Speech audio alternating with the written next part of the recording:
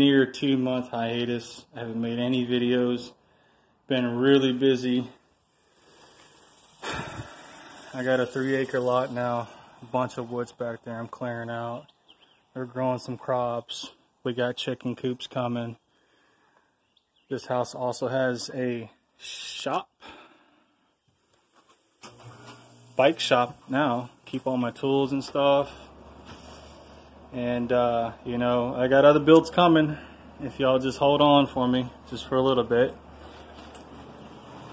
But right now, this video, it will be related to small engines. This will be a 4-stroke related video. Now, I bought this 2011, 2013, whatever, Craftsman YT4000.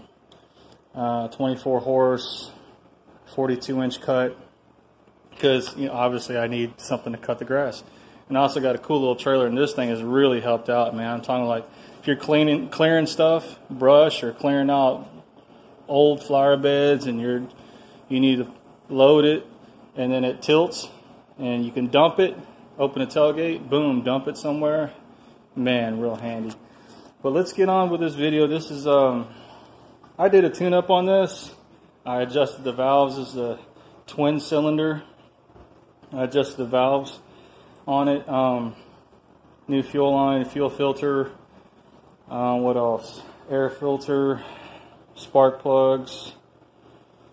You know, cleaned it up real good. Put new blades on it.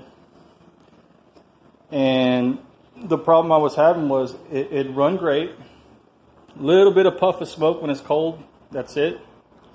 You get about halfway done with about a half an acre, and it starts to backfire and stuff. I'm thinking, what could it be? And we know this in the 2-stroke community. It has, if you're getting fuel, you get in there. It has to be something with electrical, right? So, just like the 2-stroke bikes, it has like a CDI or a coil that lives in here. That's where the spark plug wire goes to.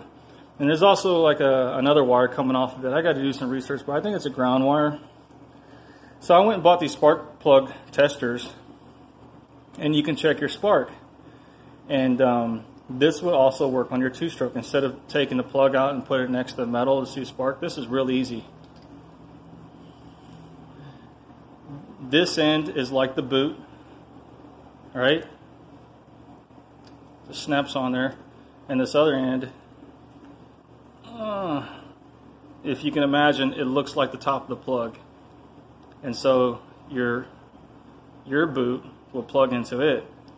So it just goes in line with the spark. Now I got one there. And I got another one there because this is a twin cylinder.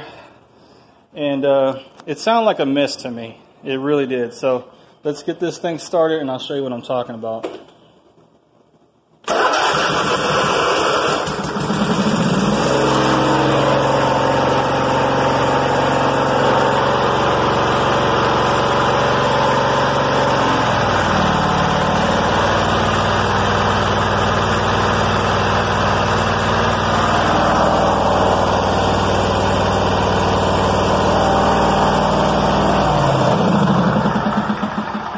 Now, I know you've seen that, right? This one over here on the left side, it had a hot spark, right? It was firing up in there. You can see it.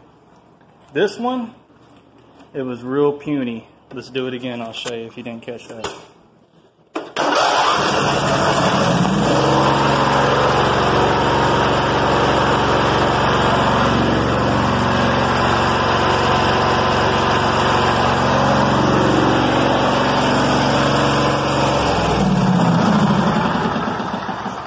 Man, that was a quick diagnose. I think it was like $6.50 for the pair. Free shipping. Came here in 3 days on Amazon.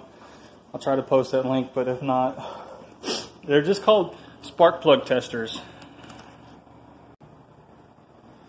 And that's what it looks like. 2 of them for $6.50. Can't beat it.